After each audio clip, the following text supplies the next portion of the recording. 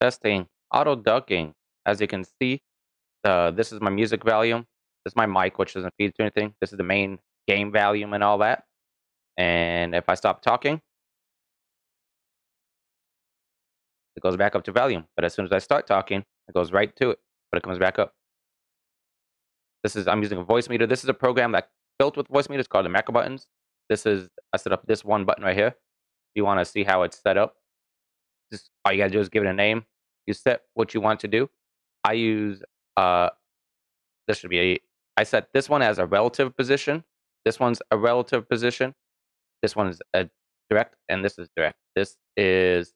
My um this is my music one right here, and this is my game audio. My game audio is always a fixed volume, but the music I adjust as I go along when I stream. So I want it a relative. That's what this fade by is, and this minus equals is right here. Is it does it relative.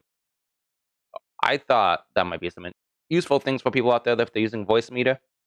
You can do auto ducking without paying anything extra. They're already using VoiceMeeter. Enjoy.